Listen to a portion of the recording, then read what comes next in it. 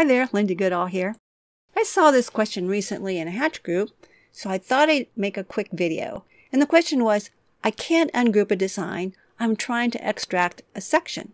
This isn't the design she had, but it's very similar. She had a large design that was one color and kind of had swirly bits in it.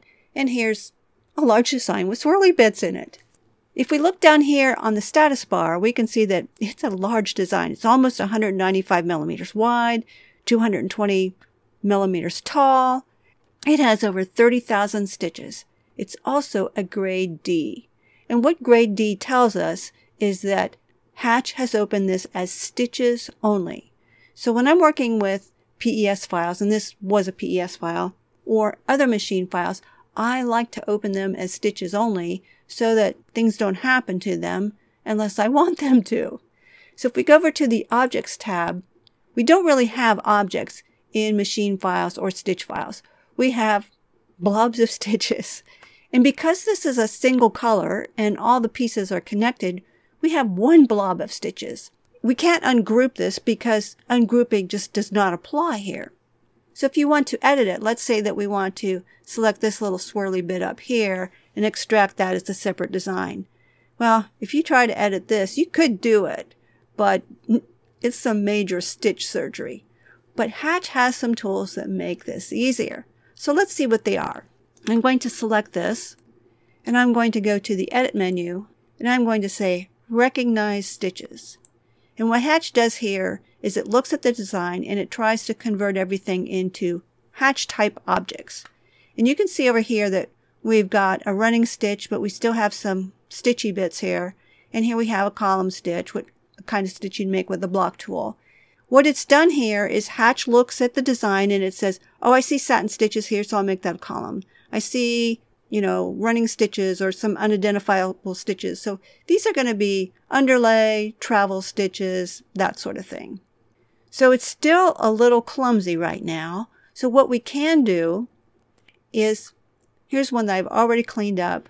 Here I've cleaned out all those parts that were not objects or that appeared to be underlay or travel stitches. And then I selected them all and I pressed J on the keyboard to reconnect closest join.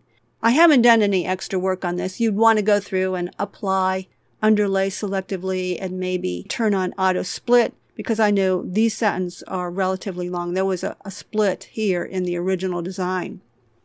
So now that I have this, what I can do is I can select the Polygon tool up here. Normally we have this select tool, but I'm going to select the Polygon tool and I'm going to make a selection around like this.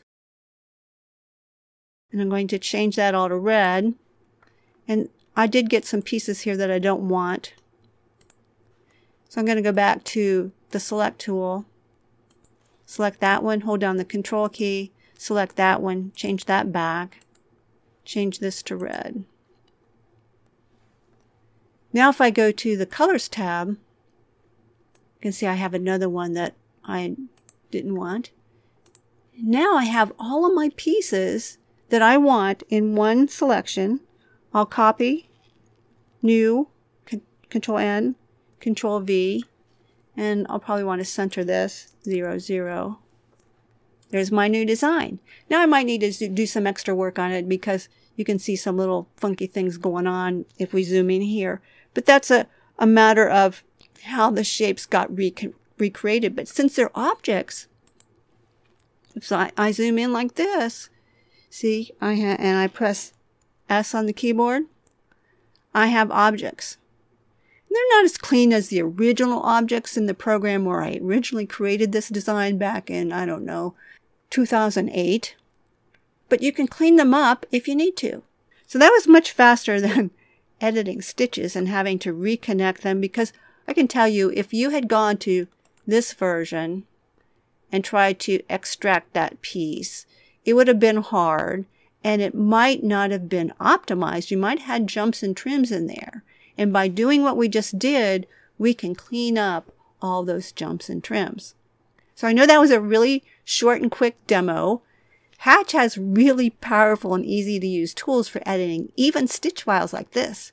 You just have to learn which ones to use and the best way to do it, and that is through the Hatch Academy. We're continually adding new content monthly, and the Getting Started series is free. So hop on over there and give it a try. If you like videos like this, please like, subscribe, and make a comment, because that's what tells YouTube that I'm doing something good here, and that's what lets me know what kind of videos to produce. See you next time.